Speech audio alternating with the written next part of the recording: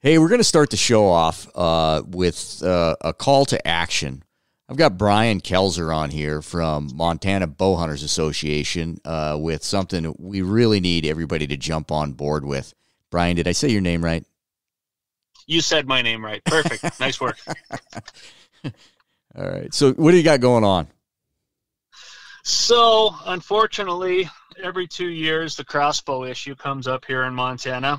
And this year being a legislative year, it has reared its ugly head again. And SB 111 just got introduced to our Senate, and the verbiage got put out, which this bill is geared towards trying to get disabled people the ability to use a crossbow in our archery season. For a lot of years, they just were chasing around trying to get the crossbow introduced. Full inclusion just rammed right in archery season, but now they're starting to be sneaky and just trying to get in incrementally. And this year, it's for people with disabilities, and the fight's beginning. We might hear this bill on the Senate floor as early as this coming week. Now, you and your game department, and I always screw it up with Montana. It's FWP, right? Yep, Fish, Wildlife, and Parks. Yeah, so the MBA and Fish, Wildlife, and Parks have already come up with a solution that works for disabled hunters, right? Absolutely. Yeah, 20 years ago, the Montana Bowhunters Association and our Fish, Wildlife, and Parks sat down together and came up with the Permit to Modify Archery Equipment, PTMAE for short, which basically, with doctor's approval, lets someone install a draw lock device on a standard compound bow of some sort. And description of an arrow doesn't change. Bunch of other things don't change, but it still gives that person the ability to shoot a vertical bow with a draw lock and get out there and go hunting. And on top of that, the Montana Bowhunters Association puts together a funding packet every year, and we help buy and install and work with people who contact us to do this, to get them out in the field and keep them bow hunting. So this has been challenged in court several times over the years, and it's always stood up in court. It's a really great deal. We just be happy to have more people sign up for it. We got the money. We'd love to help out. And so with already having a solution that works, and you have people, didn't you tell me a number of how many people used this last year? Last year in Montana, there was 341 people who used the PTMAE exception to bow hunt in Montana, or they at least bought a tag. And we have outfitted, a number of people over the years. I can't say who we've helped was out there last year, but that's how many folks in the state at least bought a license. So with a solution, we saying collectively as bow hunters, not that I live in Montana, but we are not excluding anybody. We're not taking anything away from anything. The opportunity is there. There is no group of crossbow hunters in Montana that you're discriminating. I think this really shows that it is merely a move by the manufacturers to take a part of the archery season. And I think this is just an example of how blatant it is. Absolutely. This is a manufacturer deal. They've been pushing it I've been involved with the Montana Bowhunters Association on the board of directors, and now as sitting vice president for about 10 years. And when I first got on and started figuring out some of this, what was going on, it became apparent very quickly that this was a manufacturer deal trying to get a foothold. And the first few years I was involved with legislative sessions, they were just pushing for complete inclusion, just ramrodding right in. And those got shut down very quickly and very handily. But now it's getting sneaky and just trying to take little bitty bites out of what we have. And unfortunately, that's worked in other states to get in. Wisconsin and Kansas are great examples where it starts for disabled people.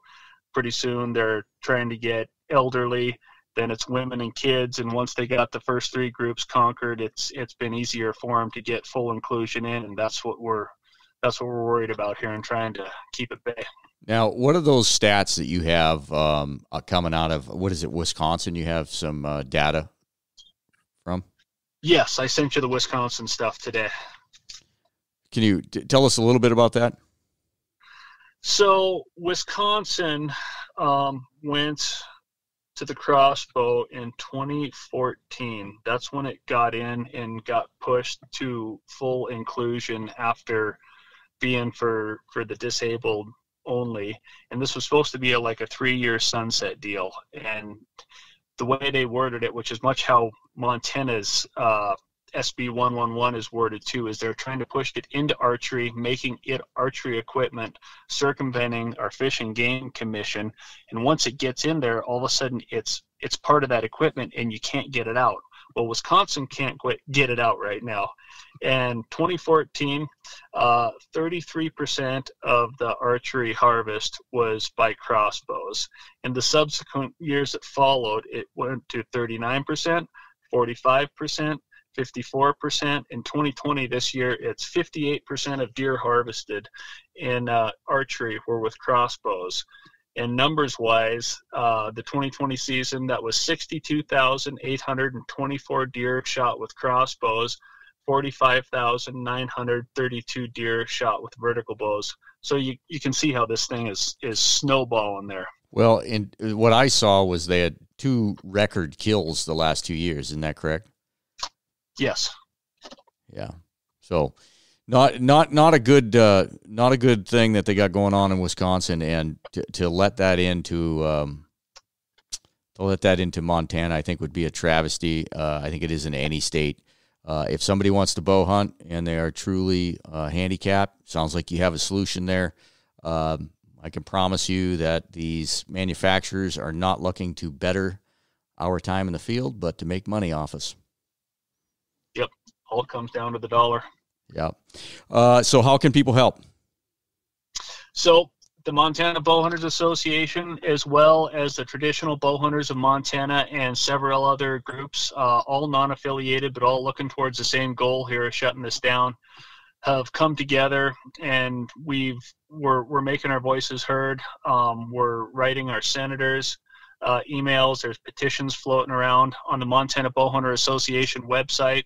There's a take action link where you can send an email and sign a petition that goes straight to the Senate Fish and Game Committee that will be hearing this bill. It is an auto-generated email. I believe you can personalize it too. We've already got a message from one of the senators saying he's sick of getting auto-generated emails because he got like several hundred today. But in my mind, that tells me it's working. People are chiming in. Would love a few personalized ones in there too. 5 minutes of your time to help us out and tell these folks, just what we think, and that we're not trying to discriminate against disabled people. We got an avenue to help them out. We just don't want these crossbows to get their foot in the door and start chipping away at our awesome 6-week archery season. I would say you got one thing wrong there. You said help us out. No joke, man. I really feel strongly about whether you live in Montana, whether you hunt in Montana now. This is the future, because it is helping yourself out.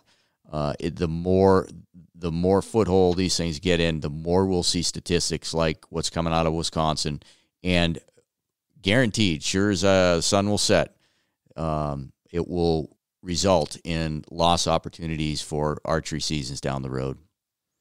Absolutely. The states that have fallen to this in the last 20 years, I don't have the number right on top of my head, but it's like 27 states now that allow archery or crossbows in archery season. And most of the states that have fallen have seen upwards of 40% season reduction, just to accommodate the success rate going through the roof. But it's only obvious. You got to either limit tags, cut seasons, do something to make people with a more advanced tool be less successful, and that we don't want that. Nope. Wish I had more time. There will be a link to your website in the show notes. So I have already went through the process. All you got to do is click that link. You punch in your address and your zip code, and I think it takes less than 5 minutes. It took me about 3 minutes, and I'm pretty dense, so you ought to be able to fare well on that. Oh, good stuff. Thank you very much for doing this. Well, my hat's off to you guys over there, the NBA and the Traditional Bowhunters Montana. You guys do a great job, and keep up the fight. Oh, we're going to, no doubt. Take care, Brian. All right, thanks, Brian Rob. Once.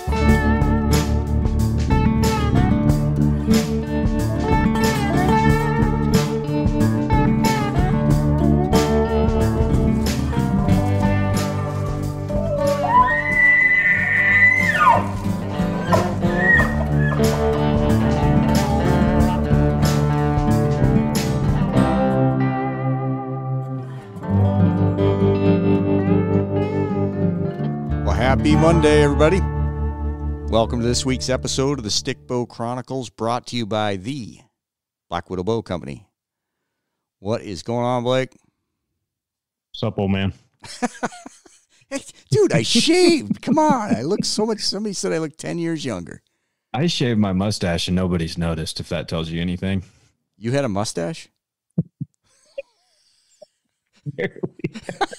Oh, I hate you. I just thought you didn't wash your face or something. Did I tell you? Did I tell you why? I wish y'all could see my finger right now. Did I tell you why I shaved? No, you didn't. About scaring the kid. Oh gosh, this is in fact a true story. So like the day after Christmas, we went over to some friends' house, some good friends, really good friends, and their daughter. She's got a 3 or 4-year-old, I think. And, there's a bunch of people there, so I wasn't really paying attention. Well, apparently the kid said, that looks like a mean Santa. I'm not going to talk to him. So I didn't know any of this. And my wife told me like 3 or 4 days later what happened. I guess it was just a couple days ago, because I was like, oh, all right. Everybody that's told me to shave and get a haircut, I'll do it now. If I'm going to scare little kids and ruin Santa Claus for them, I guess it'd be my duty to clean up. Yeah, I commented on your Facebook post and said it looked like you got Botox. Oh, well, I may have. and I'm going to tan. I'm using that gift card for that tanning booth. Yeah. Well, when I shave, I go from looking like I'm 19 to 16. I looked at my kid today. Me and my kid were rolling today, doing a little jiu-jitsu roll. Not that I know anything about jiu-jitsu. I'm just like the heavy bag. And we were all tied up in a knot. I looked there, and he's got that peach fuzz below his nose, and that just bugs the hell out of me. I'm like, you're going to shave after this. You got to whack that off, man. Yeah, I will wax that if you don't shave it. Oh, that's funny. I hope he wadded you up. You know what? When he starts to get in a position where I'm going to tap, I let him, do his moves and stuff. But when it gets serious, like, all right, then the old man strength has to come out and start punching him in the ribs and stuff. No, this is street fighting, buddy. This is Sandlot. Yeah, I think old man strength is bro science. We'll have Cody Greenwood study that. It sounds like bro science to me. Speaking of old Cody, he's got some new arrows hitting the market. Yeah, as we're speaking, I don't know if it was him. Somebody got his arrow shafts and I don't know what you call it, hefted. Some not flint, but napped heads. They look cool. They look really sweet. Oh, that may have been Daniel. Tony Tall? Oh, no, okay. Tony Tall, yeah, he's a self-bow guy. Yeah. They look awesome. Yeah. Yeah, he kills a lot of deer with stone points too, I think. we've got to get Cody on. I know nothing about these arrows other than just seeing pictures. I know he's done some stuff. He sent me pictures and talked to me a little bit about them, but they look awesome. Well, and he's doing some kind of a epoxy or some hardening thing at the front. He's going to get the footing. Yeah. Well, he's going to get mad and he's going to message us. But when this thing drops, we'll be in Texas, so we won't have to listen to him.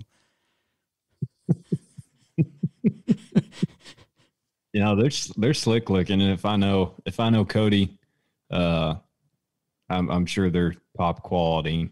But yeah, they look cool. If I was ever going to shoot wood arrows, I'll tell you, I need to get another longbow and set them up with wood arrows. It'll probably sit in my closet, but I have that original 59 Kodiak. And it ought to be a crime to shoot anything but wood off that. Yeah. But they just sound so much better. Wood arrows off a trad bow. I mean, they just sound different. It's cool. Yeah, and I've never fired a wood arrow, so I want to dabble with it. I don't know how much I would ever hunt with one, but I'm not sure that Cody's arrows are trad. Those wood arrows he's making, he's got so much into that. I'm not sure they're trad. So. You're gonna fire him up. That's what we do. We just fire each other up all the time. Speaking of arrows, you're gonna go back to 204s, right? Yeah. Yep. After we get done with this Texas thing, I'm going to mess around with some 204s. I want to try the iron will components. For a long time I was gluing or epoxying aluminum shafts over carbon, and they were just bomb proof. I mean, bomb proof. So I'm gonna go back to that, give it a try. I hear you and Bill just discovered something amazing.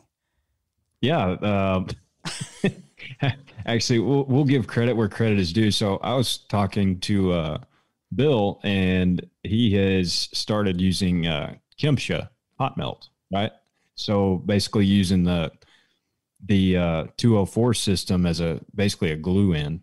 So you just screw the insert onto the broadhead, coat that sucker in hot melt, shove it down in the arrow, and when you ready to take it out, just boil a pot of water, stick it in there about 15 seconds, yank it out, and do whatever you want to do. So that'd be handy not only for saving components if you break an arrow, but handy for tuning also. You can try different weighted inserts, and I think he got the idea from Aaron's been doing it for a while apparently and had good luck with it, is what Bill told me.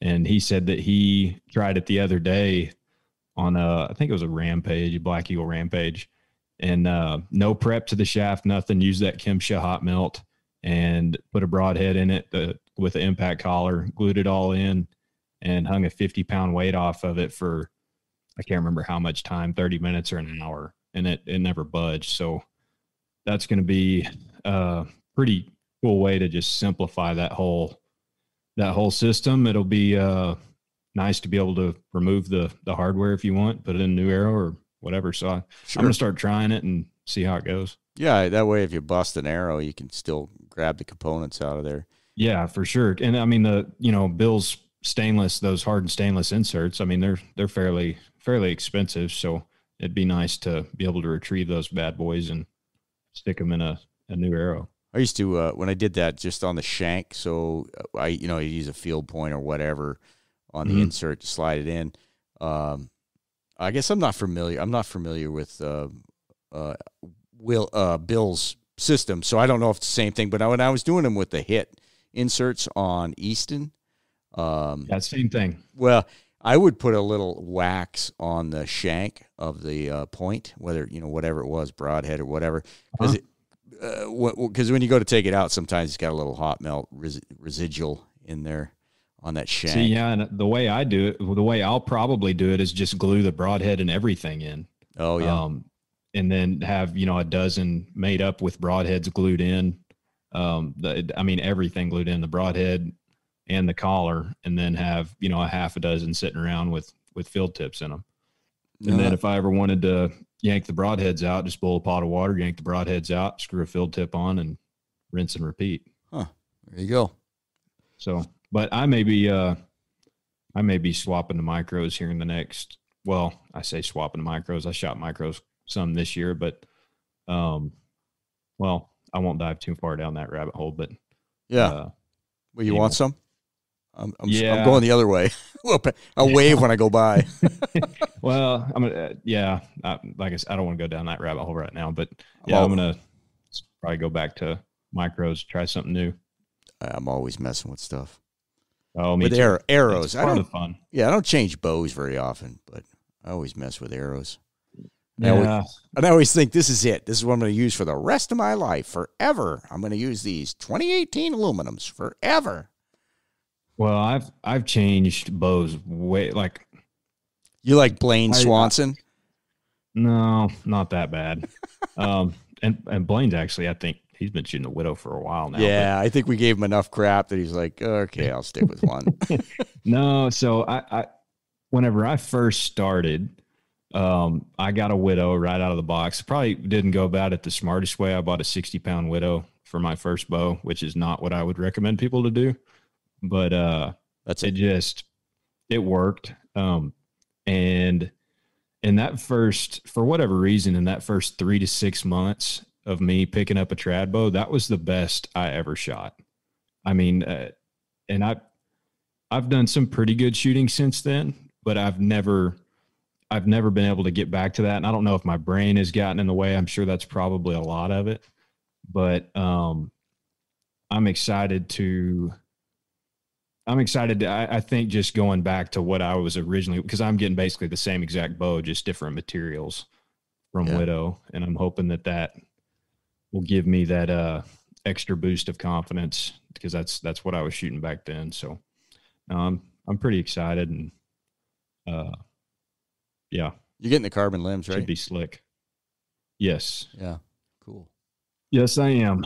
I'm looking forward to everything I've heard about them. I think Cody's jacked around with them some, and everything I've heard about them has been really, really good. So we've just mentioned Cody's name like 4 times. Yeah, we need to start charging his ass for advertising. Well, just so people know, this don't hang up, don't quit now, because this episode is not about Cody Greenwood.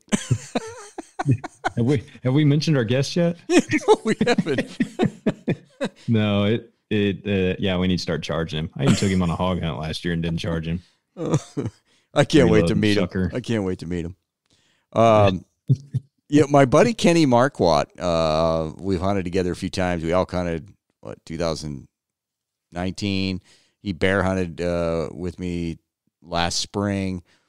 He's a compound guy. He came over the other day. He got a Samick Sage, I think, for Christmas. So still in the box. We unboxed it and got it all set up. And I told him, I was like, hey man, I don't really want to teach you how to shoot, because I'm not sure the way I shoot is the greatest. You tell. And he's like, well, I'm just going to do what you do. So, okay. So we went out there and kind of got him going with his stance and form and stuff. And he took right to it. You know, he shoots compound. He took right to it. And he told me, he's like, hey, when I come over, should I wear shorts? I'm like, dude, you just can't wear shorts. You got to earn those shorts. Like, you just don't. Who the hell do you think you are? It's like shows up in a blue pair of Adidas that are about a 4-inch inseam. That's good. That's good. I guess we'll tease this. Yeah, we got a little t-shirt design working with Mr. Jerry Shaw over at Photo Lab Studios that pretty damn funny. I told somebody today when they were hacking on, I don't know what they were hacking on me about something. Oh, about shaving my beard. It's like, man, it's a good thing that I have a good self-esteem. You guys are kind of rough on me. And if my wife knows how much shit I take, she's a pistol, man. She's gonna start, yeah. Cross. So I guess it's a good thing I'm like 27 hours away. Be a lot of work. What about the rest of them suckers? They're everywhere. They're scattered across the world. That's funny. Where were we going? Oh, so Kenny, we were doing like 5-yard shooting, working on his release, and you know, he only probably shot 30, 40 arrows. It's just a 40-pound Samick. He's a big guy though. He's drawing a lot. Anyways, I had my little orange arrow gripper, that sucker's probably only, half inch, 5/8 of an inch thick, and it was laying on my target. So now we're about 8 yards away, and I said, all right, try shooting that arrow gripper. And I shot, and I put one just right on top of it, right? And he shoots and blows it right off the top. I was like, there you go. Apparently, I'm the world's greatest teacher. That's how you do it right there. Right there. You're done. Time. You're done. Go get your shorts now, son. Oh, man. Good stuff. Oh, poor guy. Well, the other thing I want to talk about, I kind of got an idea. I was up on the hill today. No, I was up on the hill today. I went up to specifically cut a cat track to see if I could find a lion track. And I did, but it was old. It wasn't a big cat. I showed you pictures, right? Long cougar hunt, huh? Dude, you know how old a cougar would be for me? Like Betty White. Yeah, Betty White, man. She's... quite the euphemism there. Yeah, anyways. Go ahead. It was a pretty old track, but then I got to thinking, it was pretty brushy in there, and the light bulb went off, man, and I am going to do this. Be it lions or coyotes or whatever, my next stretch of days off, I'm going to take that tree saddle and a handful of steps. And I'm not going to, it's not looking to get real high, but to, it's kind of brushy to get a better angle. Man, I'm pretty stoked about this. That'll be a lot of fun. That's one thing I have not shot with a stick bow yet. So I have not shot any kind of predator. I've shot quite a few coyotes with a compound, but I hadn't had an opportunity with a stick bow yet, which is kind of strange. Usually once a deer season, I'll have one run underneath me or something, but I hadn't seen one this year or the last couple of years. I hadn't seen any in the last couple of years, and then this year, I think I had 2 in 2 days. The first shot I missed I didn't mind missing that shot. It was a long shot on a coyote. But the second shot the next day, that was freaking ridiculous. Them little boogers can be hard to hit. I hit one time. It was about, I don't 25 yards or something. It was kind of a poke on a coyote. He dropped. I was shooting Wenzel Woodsman. So they were whistling. Mm-hmm. They're whistling, like whistling Dixie heading down there.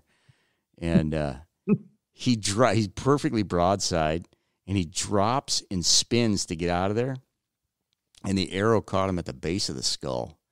Didn't go 20. Oh man, that's funny. Yeah, no, they're hard to hit with a bow. Even with a compound, they're hard to hit. Them little boogers get out of the way, and they don't ever stop moving. No. But hey, while we're talking about that, this will come out after Bill announces the new wide solid. So we're talking about whistling broadheads. So this will, and if it doesn't, we'll edit it out, but this will drop after he's come out with the wide solid, which is the head that I was talking about that I've been shooting for a pretty good while now, that I've kind of getting what I wanted, getting the wide cutting diameter and getting the solid so that it's quiet. And yeah, it's awesome. Yeah. I'm looking forward to seeing those. Need to get some to you. Yep. Well, we've been yakking for a little bit. Maybe we ought to say who the guest is. Yeah. Oh, Beka Garris. Her and I went round and round for about a year and a half trying to get together to do a podcast. And, finally, our schedules matched up and got it done. And I'll tell you, she was a hoot. Honestly, it wasn't who I expected.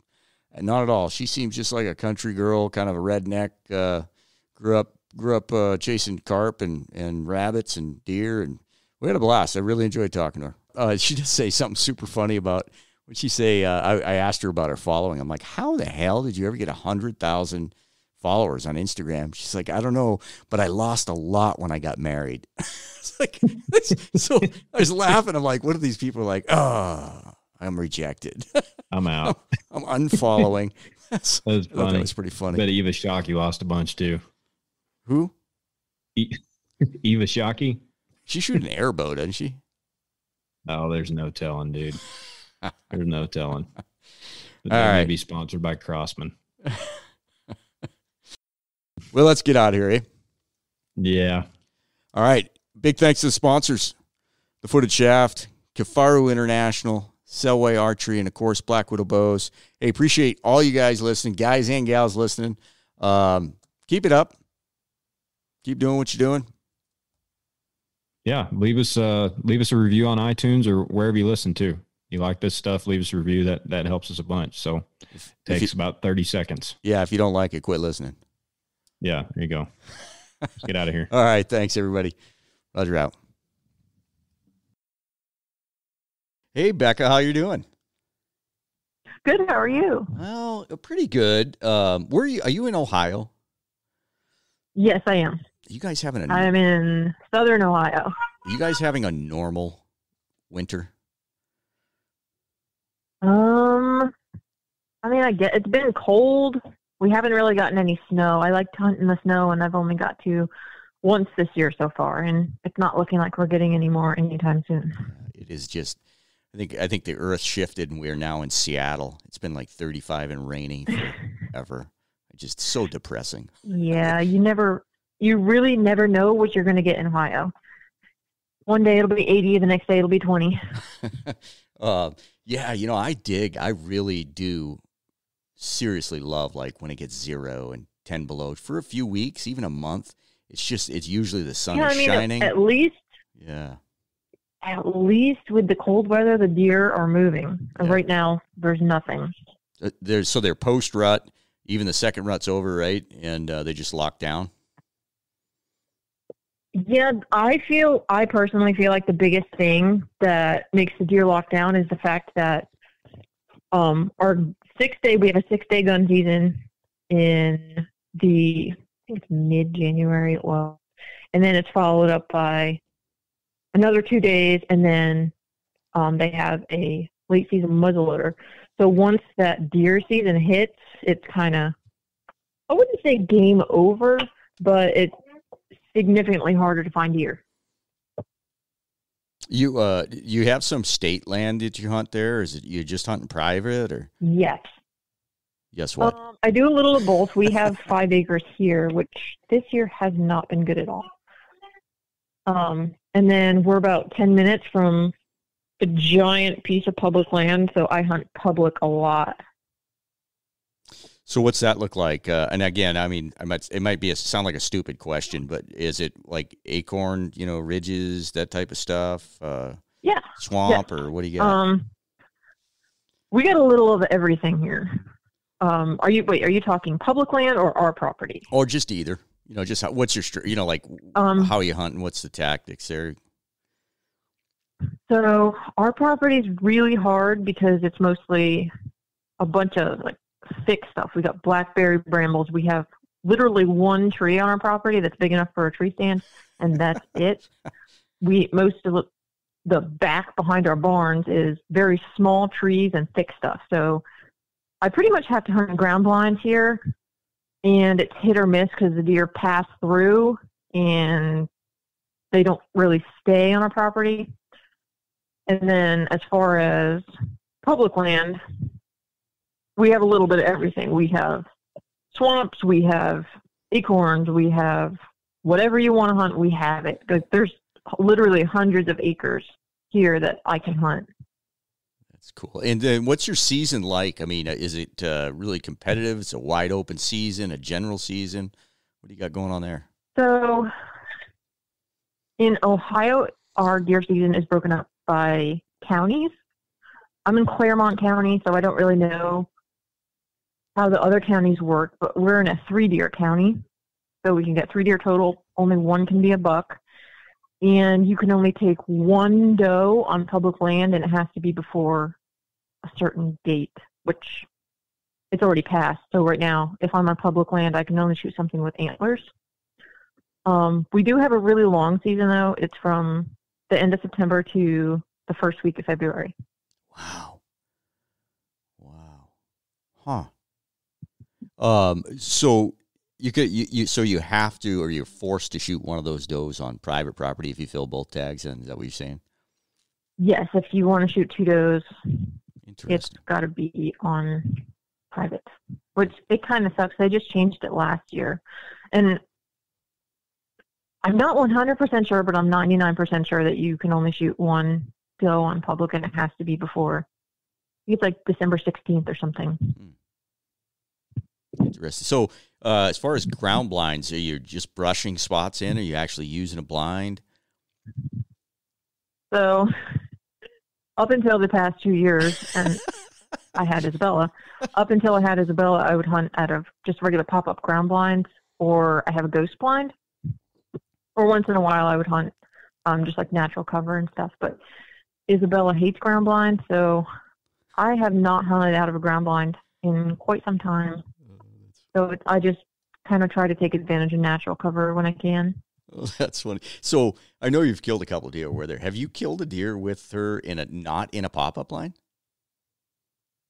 I have never killed a deer with her in a pop-up blind. I always just... No kidding. Man, the that's past a feat. 2 deer, I have...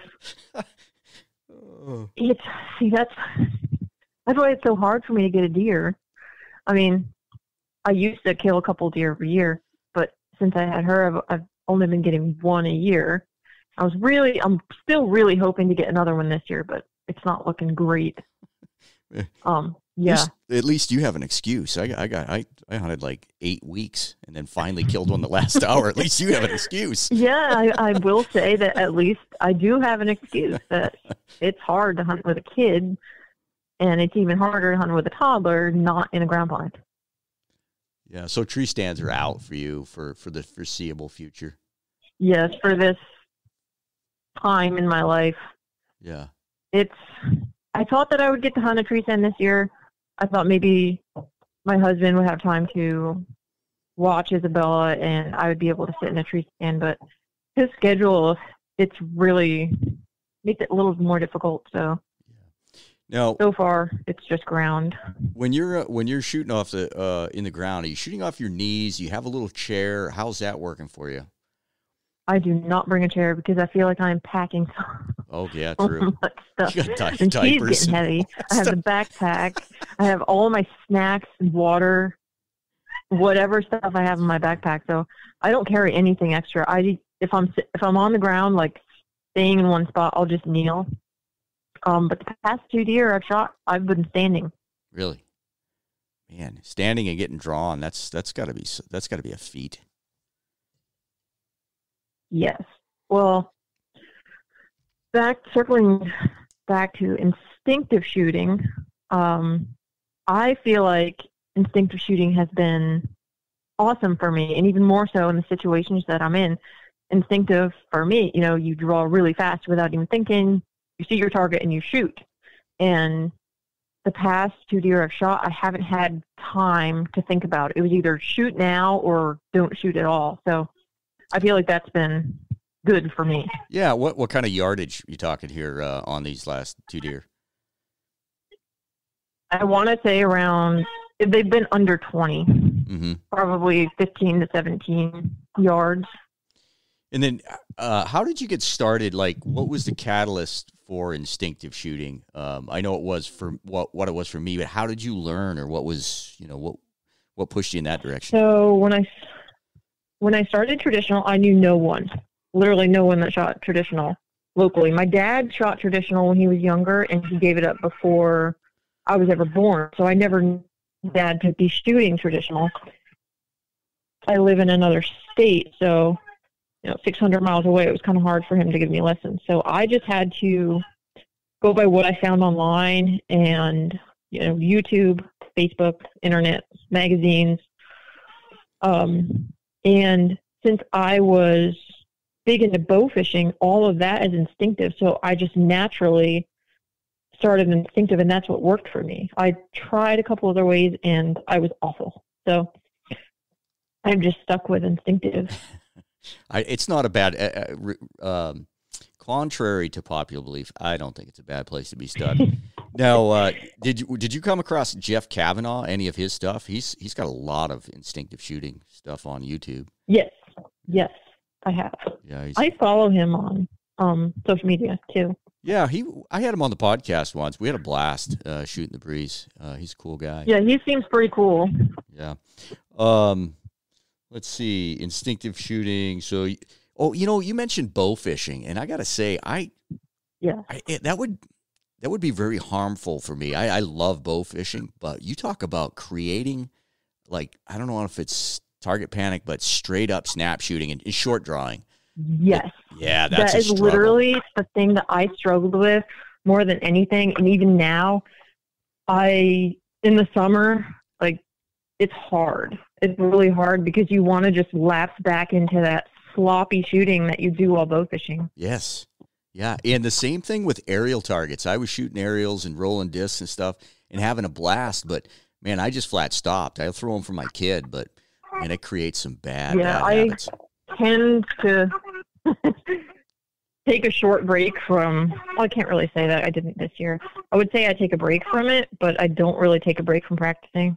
I just try to concentrate a little more on my form and my release during the summer when I'm bow fishing because, I will revert back to my sloppy form.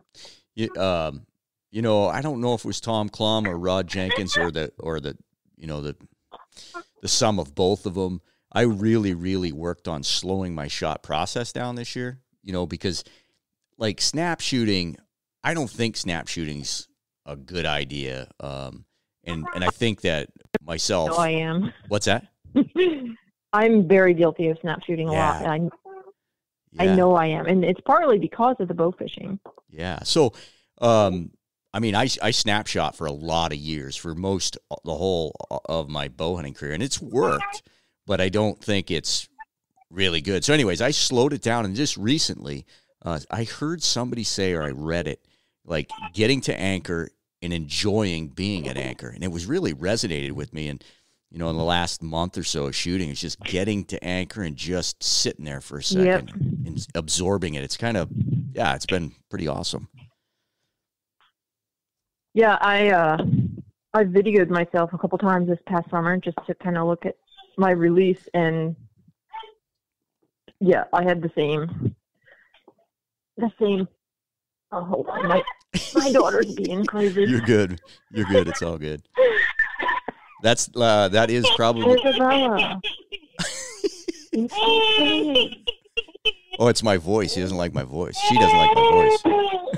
She has a crayon and she wants to go color on stuff, and I'm trying to get her in her seat to get some food. That's you're suppressing a aspiring artist, Beka. What are you doing? I know.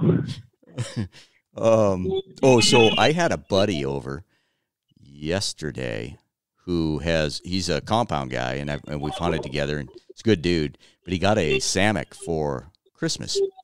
So he brought it over yesterday. We got it set up, and he was shooting probably 8 yards, working on form. And I had a arrow gripper sitting on top of the target. And I said, "Go ahead and hit that gripper." And I shot, and I shot right over the gripper, and he tagged it. I was like, "See, it's that easy, man." You still bowfish a bunch, then, huh? When you can. Yes, I do. Pretty much all summer long, that's all I do. I love it. I do that a lot. I got to travel to bowfish. I would do it so much. What do you got? Just a carp, or what do you got there? We have. See, I'm lucky because a lot of our public land here, I have access to a lot of water, and we have carp, we have gar, we have buffalo fish, and we have suckers. So we have a really good variety.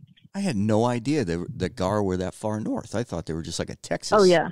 We have tons. We have so many. They're my favorite thing to bowfish. But I actually only have a couple spots locally for those since we moved further from the river.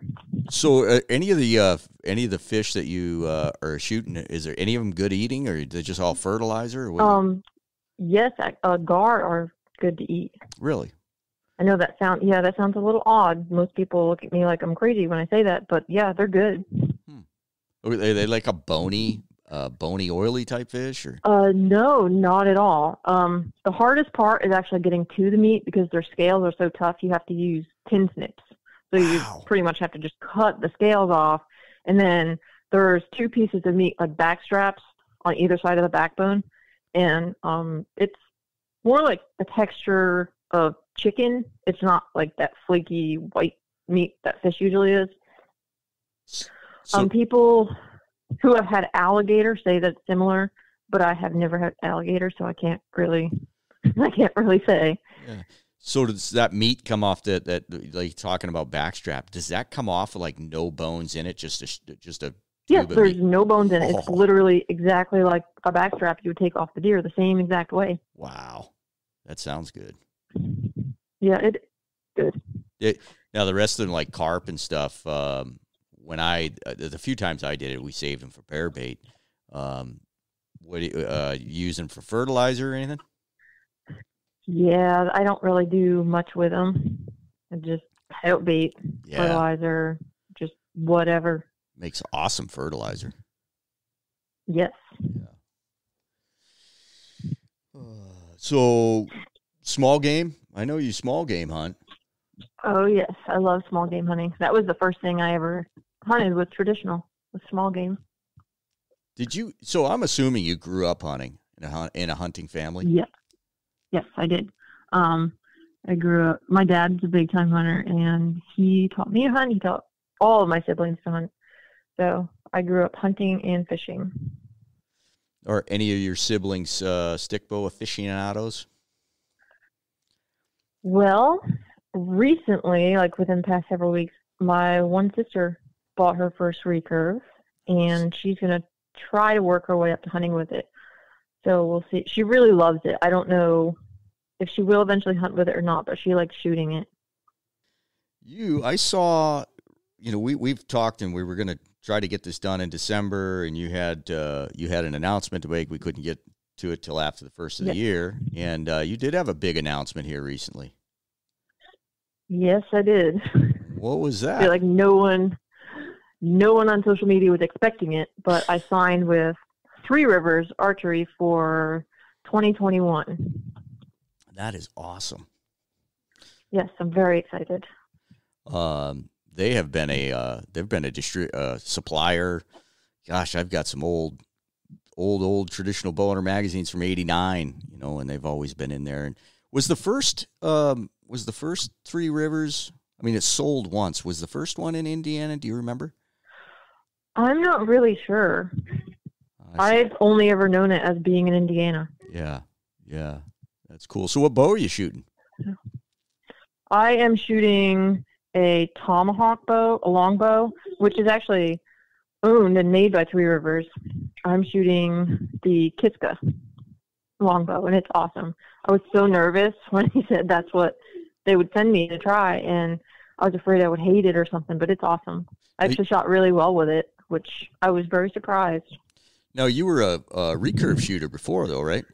With bear? Yes. I have some longbows, but I never really shot them like I shot my recurves. I always found recurves a little easier, I guess. So I was pleasantly surprised.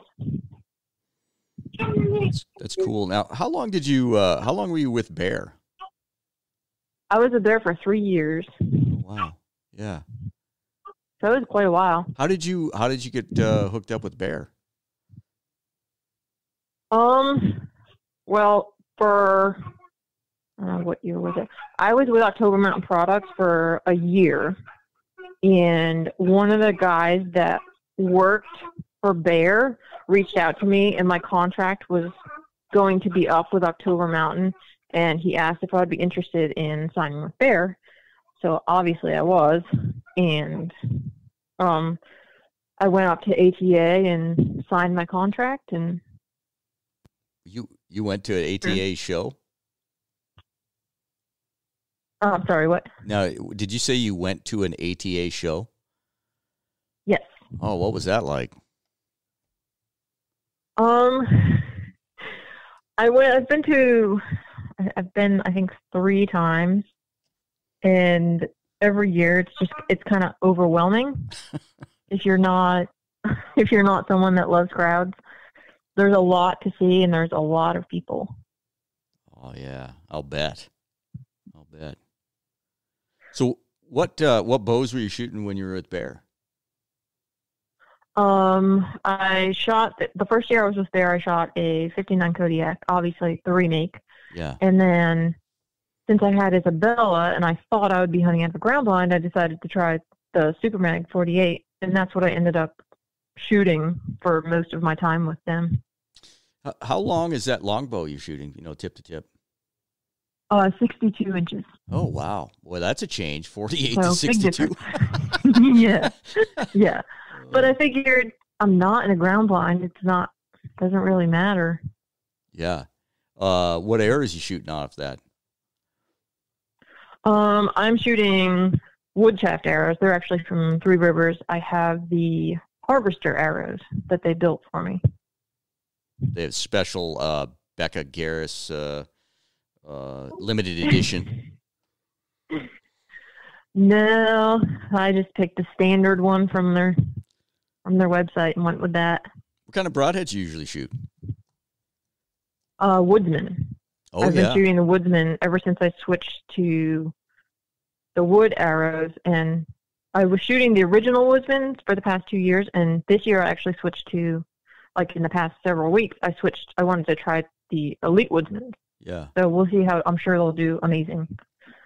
Yeah, I shot those Woodsmen when they first came out. I shot them quite a bit, kind of exclusively. I killed a lot of stuff with them. I still carry them for turkeys. Yeah. I think I've had really good luck with them. Yeah, cool.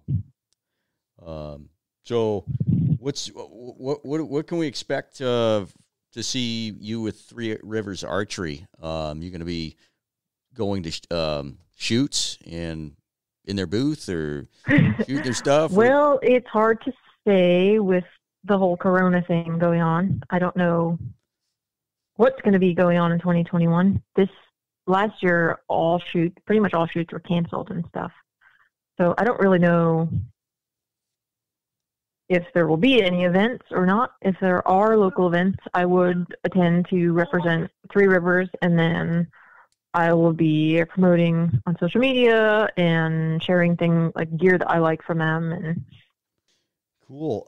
Yeah, there seems to be a lot of the national organizations right now kind of gearing up.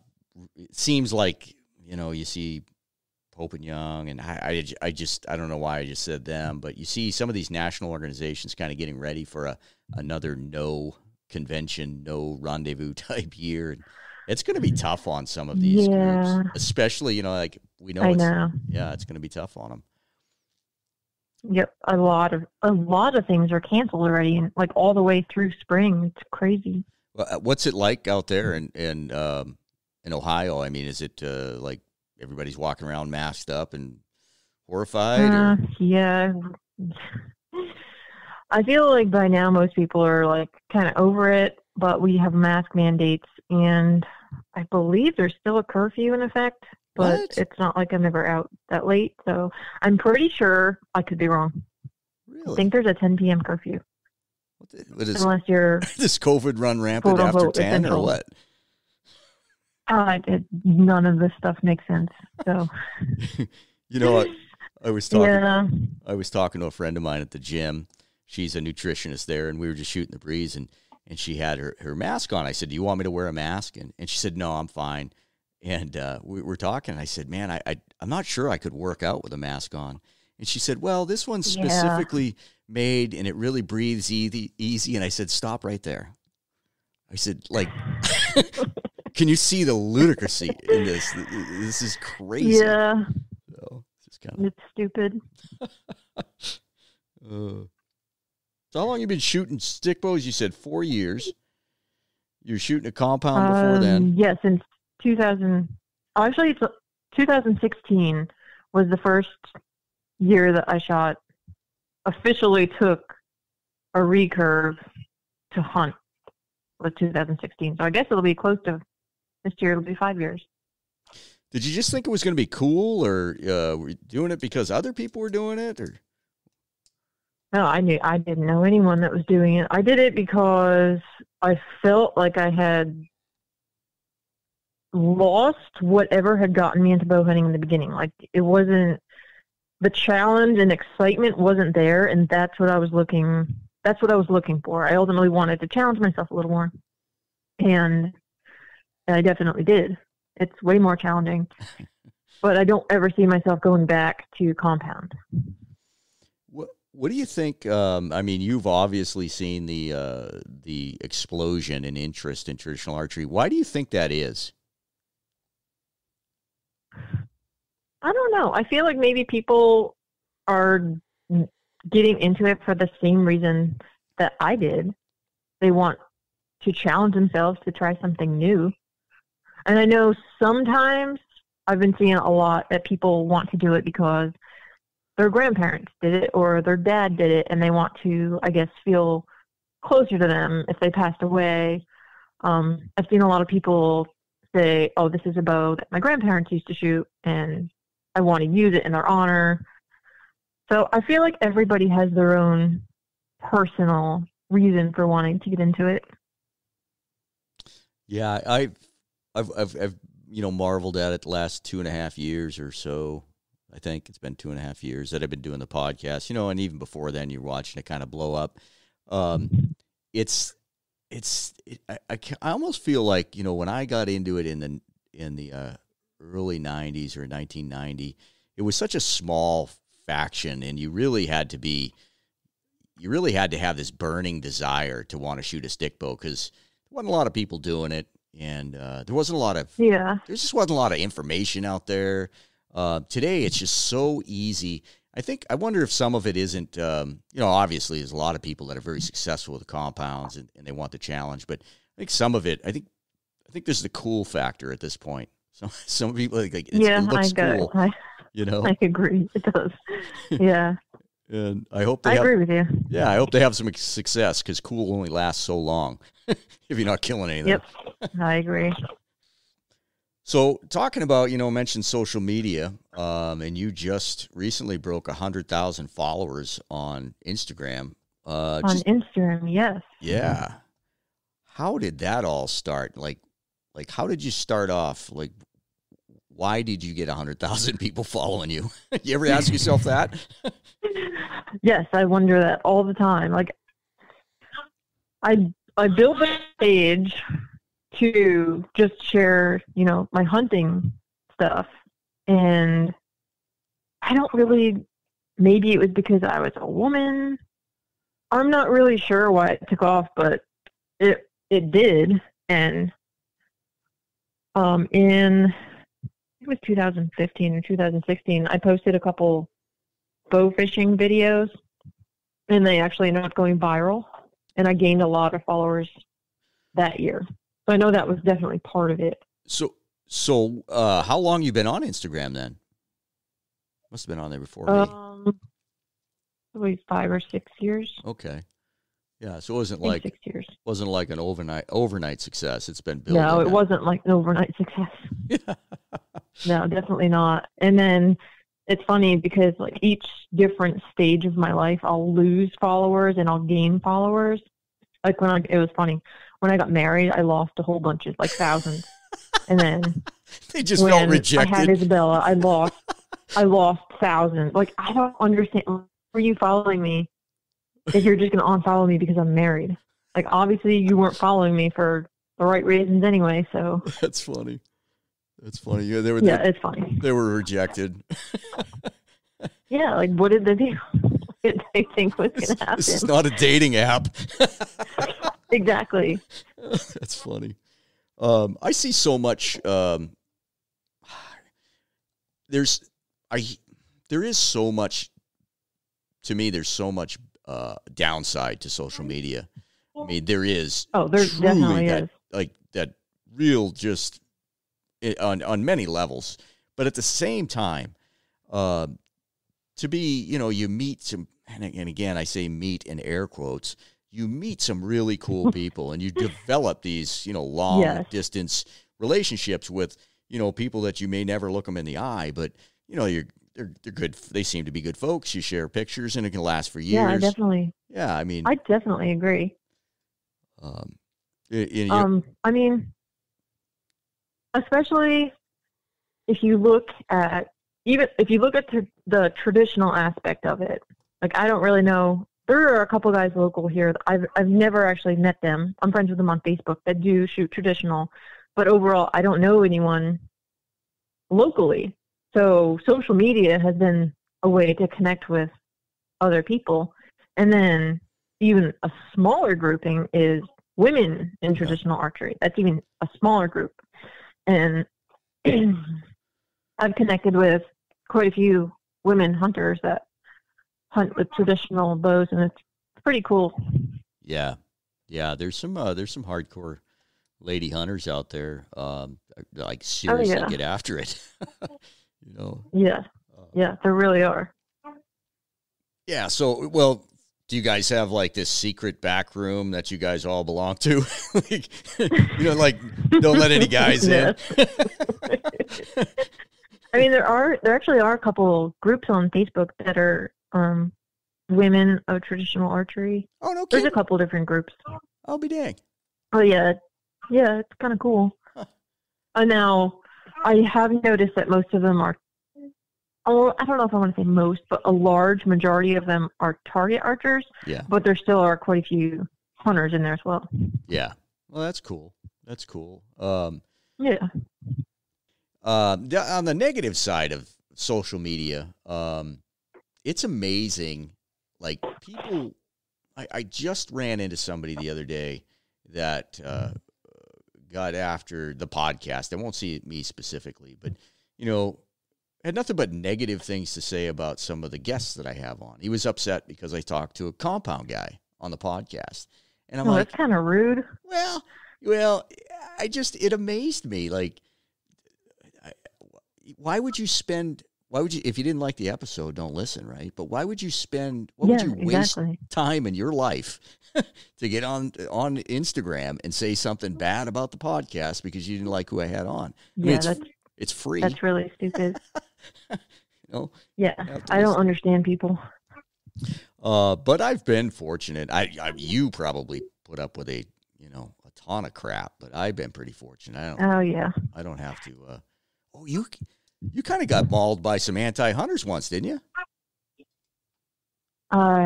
Yeah, several times on like a national level. Wow. Unfortunately, but it blew over. The first time it was, I'm probably going to say his last name wrong, but I think he's British comedian. He's an actor. Ricky Gervais. I think I've heard that. Gervais or something like that. Yeah, I don't know. He reposted one of my hunting pictures on his page, and he has like millions of followers. So I got a lot of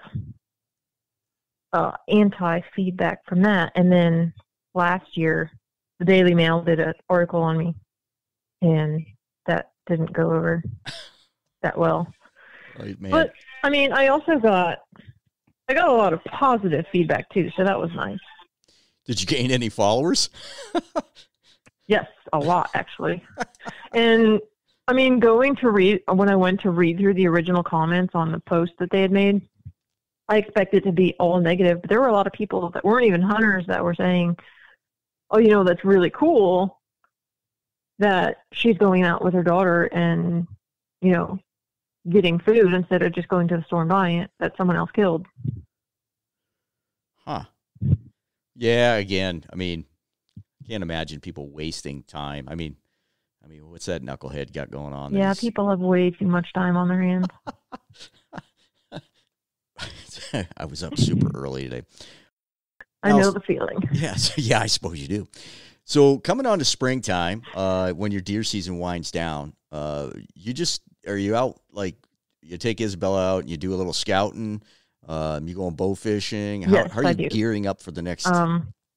So after deer season is over in February, then rabbit hunting until March, and then I usually shed hunt until April, and then I turkey hunt until May. Nice. I bow fish until September. So there's always something. Wow, that'll keep you going. Rabbit hunting, cottontails. What are you using for heads there? Yes.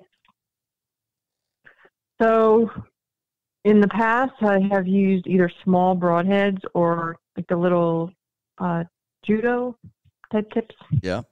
But last year, Three Rivers sent me a bunch of They're small game heads. I don't remember the name of them. I shared them in my stories the other day, actually, and I don't remember what they're called, but they're 4 wood arrows, and that's what I've been using this year for squirrels and for rabbits. I miss rabbit hunting. We've got snowshoe hares out here. I grew up kind of. Oh, that's awesome. Yeah, in the Northeast. And I miss cottontails. Those are fun. Now, you just hunting. They're so fun. Yeah, you don't have a dog, do you? Yes, I do have a beagle. Do you? Oh, man. I'm really jealous. Yep. That's what I got her for originally. We grew up with a beagle. My dad was always big into rabbit hunting. He had beagles when he was younger. So kind of always was something in my life. And then I got her specifically to hunt rabbits. And she's a house dog. She's not just a hunting dog. She's spoiled. But every year I take her out. We run rabbits. Nice. That looks like so much fun. There was a point in my life where I swore I was going to get beagles or a beagle for snowshoe hares here, but I don't know. I'm probably That'd fortunate. be awesome. And it's probably fortunate I didn't. They don't make really good. I didn't think they make good pets. You're telling me they do make good pets. Oh my God, she is literally the best dog I've ever owned in my life. Like pet wise, not just hunting wise. She's amazing. Well, can you just let her? And Could you let her go outside without? Oh, we just let her. She's a house dog. She's a lap dog. That's not what I had intended, but I ended up letting her in the bed with me when she was a puppy because she would cry all night, and I felt bad. And everybody always says you're going to ruin your beagle that way, but she's a really good hunter, and she's amazing with my daughter. She's a good dog. I don't know if I'll ever be able to get another beagle because I don't think I'll ever get one like her again. Gosh, isn't that something with dogs? I had a dog early on. I mean, off track here, but I had a dog early on that every dog since then is measured by that dog and has never measured up. Yep, that's what it is. Yep. Yeah, and she's very. It's funny. She didn't even bark until she was like 4 months old. She didn't make any noise besides like puppy crying. Now, I don't know much about beagles, but that's not a good sign. Usually they're extremely vocal. The dogs that I grew up with, they would bark at everything. And, the big beagle, the beagle bark. Yeah. She only pretty much only barks when she's on a rabbit. So when she's hunting, she does what she's supposed to. But in the house, she's very quiet. She listens very well for a beagle, too. They're very hard-headed and kind of hard to train. That's what I heard. So did you buy her from some high-end trainer, or did you just get lucky? I got her in Kentucky, someone that bred beagles. And she came with papers. Yeah. She was the runt. She was the runt of the litter, the littlest one. Now, so you can let her out and run around the yard, not a problem. But when it's time to go, oh, I thought you could. I cannot let her. Well, so we have this giant fenced-in pasture that I used to let her just go out and let her run around the pasture, and whenever I was ready, I would just bring her inside. But she figured out how to get out of there, and she ran away twice, and I thought I was never going to get her back. So now she's strictly a house dog, unless I'm out there with her. So I was heartbroken because I thought I'd lost her forever. How old is she? I want to say she's 6 or 7. Oh, she's just still in her prime then, eh? 6. Yeah, she's got quite a few years ahead of her, thankfully. The beagle we had as a kid, he lived to be 14. Wow. So I'm hoping we still have. She is literally my daughter's favorite, and it's going to be horrible when she's gone. You're talking about the beagle you got right now? Yeah.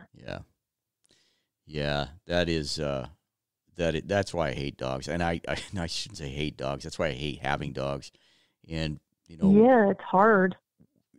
At the same time, and like when I got her, I didn't think that I'll have her when I have kids.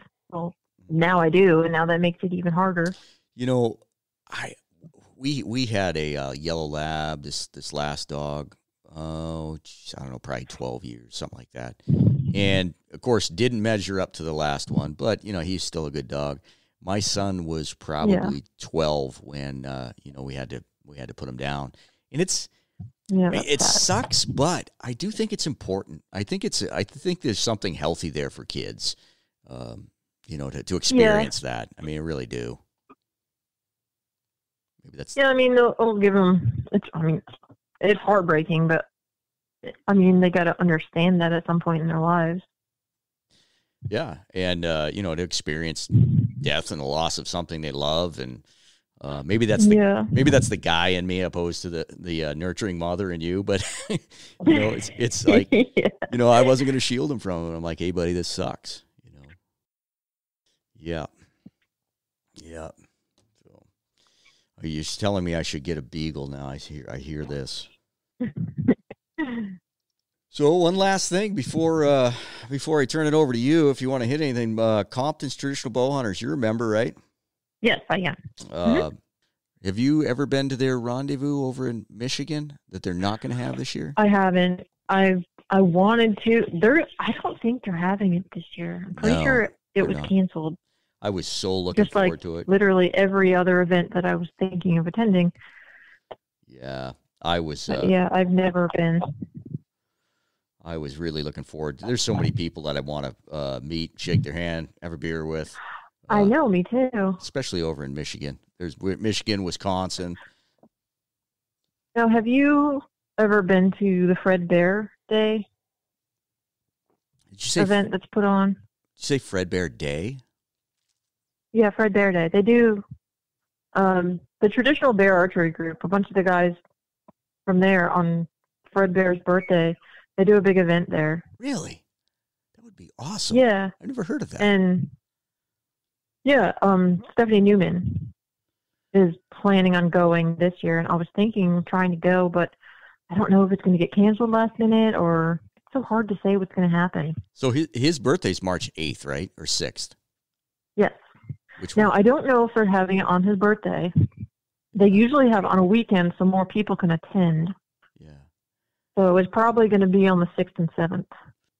That would be awesome. Now, that traditional, do we just call them Traditional Bear Archery group? Yes. It's a Facebook group that is exactly what it sounds like.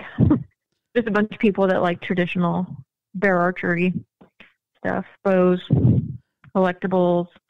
I don't know if you saw, I did an article for Outdoor Life a few weeks back about the traveling bear bow that they have. No, I didn't. Yeah, in 2019, the group reached out to send a bow, and it basically travels from person to person around the country. It's cool. Wow. Stephanie actually has it now. Oh, that's right. I did see that. Yeah. So do they have it in Grayling, or where's it at? The Fred Bear Day? Yeah. I think so. I believe so. I've never been. That would be a hoot. I know. And a lot of people go. And last year, it looked like there was a lot of people. They posted pictures and everything in the group. Now, my wife is from Michigan, I think Ann Arbor or something. And I have literally never been to Michigan. Oh, I was one time in a really bad place in Michigan. It was a bad place. I always hear those Pure Michigan ads on the radio, and it always makes me want to go, but I haven't been yet. I'm totally intrigued by the whole not history, but it's just so rich. There's just Wisconsin, Michigan, Minnesota. Yeah, There's just a rich heritage of traditional archers there. That really gets me going. Yeah, it's really cool. I feel like a lot of traditional archers that I follow on social media are from Michigan. Yes. Yeah, I agree. So my wife was, I think she grew up in Ann Arbor or something like that. And so we were married, gosh, I don't know, probably 5 years or something like that. And she kept telling me about this bow that was in her basement growing up. And she said it was a long bow. And so finally I said, well, I'll pay the shipping. Just have your folks send it out. We're in Idaho. Right. And so I get this box, this big long box, and I shake it out, and out falls an absolute beautiful original 59 Kodiak. Amazing. 47 pounds. I think it's like 62 or 64 inches. The coin had gotten shook out of it, but was still in the box there. And that thing, that's awesome. Yeah, that thing is so much fun to shoot. I've actually, yeah, I had it in tree stand one year. It was my goal was to kill a deer with it. And I had some bear wood arrows, some bear razor heads, and I had a forked horn right at the base of my tree stand. It was just a slam dunk shot, and I just didn't take the shot. I thought I was going to kill something better, and gosh, still kicks. I have a lot. Yeah, I have a lot of regrets like that. Yeah. Like with compound, I passed up so many deer that I'm like, I was so stupid. Why didn't I just shoot it? The deer that I would absolutely love to shoot with a traditional bow. And then, of course, I don't see any bucks when I'm hunting with a traditional bow. Well, it was early in the season. If I remember right, it was early in the season, and we only get one deer tag period here. So wow. Yeah. Everybody thinks living out west is so glamorous.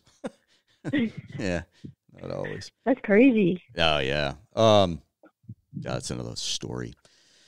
But anyways, yeah, so that bow is just beautiful, and I shoot it. I've shot it once in a while. I've actually dry fired it probably 3 times. It's the most I've ever dry fired it with nocks breaking or nocks falling off.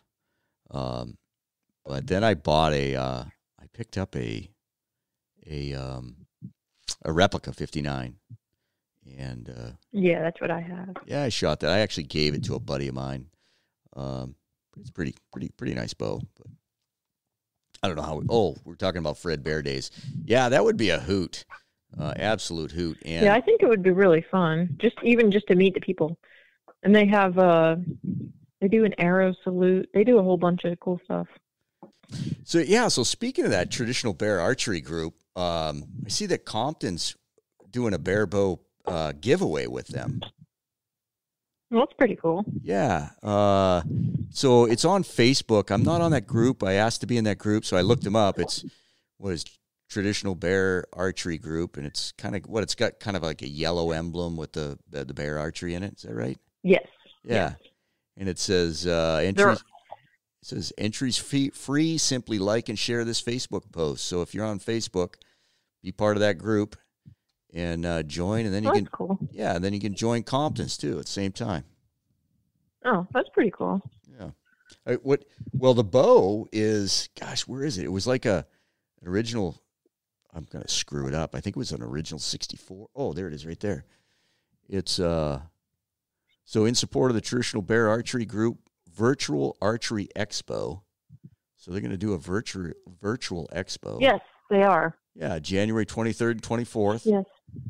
I did know about that. The package includes a 60-inch 1964 Bear Kodiak in mint condition, 45 pounds at 28. Oh, wow. Yeah, that'd be pretty cool. I wonder who donated that. A dozen arrows. Does it say? Three Rivers threw in a $100 gift card. Grayling cool. model. I actually meant to ask Jonathan if Three Rivers was participating in that in the online event, so I could, if they were, I was going to help them promote. Oh yeah, I'm sure. Well, if they're donating, I didn't say. I can't see where it's. I can't see who's donated the bow, but that's super cool. Yeah, that's really cool. Unfortunately, it seems like that's where everything's going is virtual. Yep, unfortunately. So, which is, I mean, it's sad because a lot of these companies depend on, the events and everything to make money. And this year, it doesn't look like they're going to have them anymore. Yeah, and I've been trying to say that on the podcast. Like, I won't single out any companies, but the ones that support us at the ground level, right? Like, Three Rivers, the Footed Shaft. I mean, you name them off. The people that you see at the shoots and the people that are, vested in this in traditional archery. Yep. If it costs us a couple extra bucks and you can afford it, definitely support them. Oh, yeah, definitely. Well, man, Isabella sounds pretty quiet. She's taking a nap. Yeah, she was. I gave her some food and water, and she's happy. I can't believe you suppressed her artistic outlet with her crayon. What kind of a parent are you? I know. She got into crayons a couple weeks ago, and she scribbled. I don't know what I was doing that I missed her doing this. But, yeah, she colored on her cabinets, and then she came and told me. She tells on herself. That's good. Oh, that's good. Well, hopefully she continues to do that through her teenage years. It'll make parenting easier, right? Oh, yeah. Yeah, it'll make my life easier. Yeah. Well, you got anything you want to add? Not that I can think of. I'll probably think of something once we're done with the podcast. That's how it always goes. That's how it always goes. I know. And that's, yeah. Well, congratulations getting on with Three Rivers. That's going to be awesome. Thank you. Yeah, that's cool. Yeah, I think so. Yeah. I mean, when I was with Bear, it was really cool, not just because, Bear, big name, but just, the history of it and everything.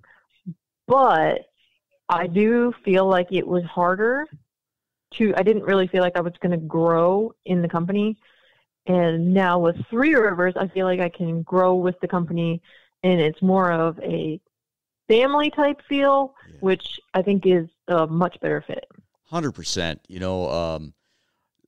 I did some stuff, and I don't know. I don't even know if I want to say it. Well, Bear Archery is such rich history, right? And you look at oh yeah. And it's so cool. I mean, I dig history. I liked history in school. I love same here. Yeah, yes. I love the history of Bear Archery. Yep. They have such a I don't want to say precious, but I mean they have this golden egg. And when you deal with the mom and pop shops, they seem to be very much vested in the community because they know if the community grows, then they will grow. Yes, exactly. Yeah, and when I didn't get that feel from Bear, and I feel bad even saying that because I know there's great people that work there, and hopefully there definitely are, and it does look like they seem to be posting more stuff. Yes, I will say that in the past year they got some new people running like the social media and stuff, and it has been really great to see them posting more, interacting more, and posting more traditional type things. Because I feel like a lot of times traditional is a little bit of an afterthought, just because compounds are, their main thing now. Not as many people shoot traditional, so it's nice to see companies post more about the traditional as well as the compound and crossbow. Yeah, I wish them nothing but success. I'll say that when I was trying to work with them early on, and it was more because I wanted like Bear Archery, it was cool, and I wanted to help them, and I think they get a ton of free advertising just because people they shoot a bow and they put it out there, and so when I approached them and wanted to work with them, I was like, hey, you guys really should take the traditional thing and go and really run with it. But they wanted to promote everything. It wasn't. They could do so much. Oh gosh, so much more.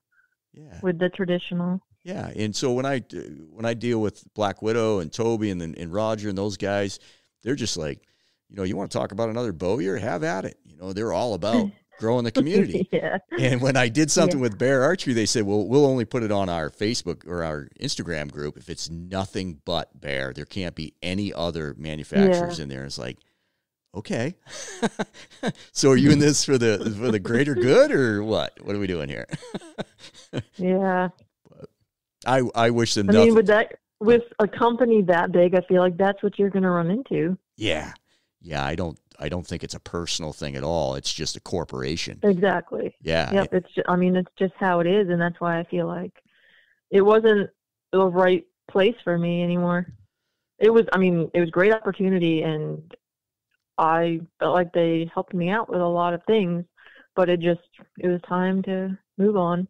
Yeah, and I've tried to get them on the podcast, one person specifically, probably 4 times, and emails, and they just, I don't know, no interest. They're happy where they're at, and I think they did well in picking up Stephanie. She's on their staff. I 100% agree. She's awesome, so she'll be perfect. Yeah, and if I'd like to know how that conversation went, because I know how her and I's conversation goes. Yeah. She probably just called him up and said, "Hey, I'm on your pro staff." No, I'm really happy for her. Yeah, that was cool. And then Brian Burkhart and Jim Eckhout, they're going to be on their pro staff, and I think that's a great move. Oh, are they? Yep. That's cool. I saw they put Fred Eichler. They signed Fred Eichler too. Yeah. And Brian, and I think Brian and Jim, those guys, and probably Stephanie as well. I'll say Brian and Jim because they've been at it for so much longer, but now they're organic. I think it's like really smart for Bear to pick those guys up because I agree. Yeah. They've been out there for 20 years or whatever. Oh yeah. They know what they're doing. Yeah. And not just that, but they have been promoting bear archery and enjoying their products. Oh yeah. Legitimately. And I think you can. And I feel like they have a lot of people that look up to them. Yep. Not for their social media following or anything like that, just because who they are and what they do. Exactly. And when, here we go back to this age of social media, when you see somebody with, 10,000 followers saying that this is the best bow, or this is the best boots, or this is the best, how long you been doing it, right? Did you just get that? Exactly. I did see somebody just got a quiver. I know the guy got the quiver just months prior, and then at the end of the season he's like, this is the best quiver ever. I've put this used it like 2 days and it's suddenly the best. But guys like Jim and Brian, they're going to be promoting equipment that they have used successfully for decades, so I think it's awesome. Exactly. That's something I always try not to do on my page, is say something's amazing if I've only just got it. That can be a trap. That can be a real trap, and it doesn't look good on for the product. Oftentimes. No, it doesn't. Oftentimes, definitely doesn't. But or the company. No, and I wish Bear Archery nothing but success, and I think same here. I think they got a great group coming into 2021. Yep. Well, it's great talking to you. We've tried to do this. We played phone tag for email tag for about a year and a half. I know. So keep doing what you're doing. Social media sometimes makes it hard to. Oh yeah. Get in contact. Yeah. How did you not see my message? You only had 100,000 followers. Okay, so lately on Instagram, someone will message me, and then I message them back, and then the message is just gone. What? And I don't know what happened to it. And I made a post in my stories about this a couple weeks ago, and I guess it's happened to some other people that have like a bigger following. Like the messages just disappear, and they're not there in your inbox anymore. Huh. So half the time I'm like, I don't know if they message me back or if they just haven't seen it yet. And it's always like, do I message them or just wait? Or it's hard. Or is that what? Like I try to reach out and like respond to people as much as possible, which can be really hard. But or is that just what Instagram doesn't make it easier? Is that just what famous people do? I always say that I'm not famous because I'm not rich. Famous people are rich. Hey, I appreciate it. It's fun talking to you, and look forward to seeing you. Thanks for having me on. Having a great 2021. Yeah, you too. All right, take care. You too. Bye.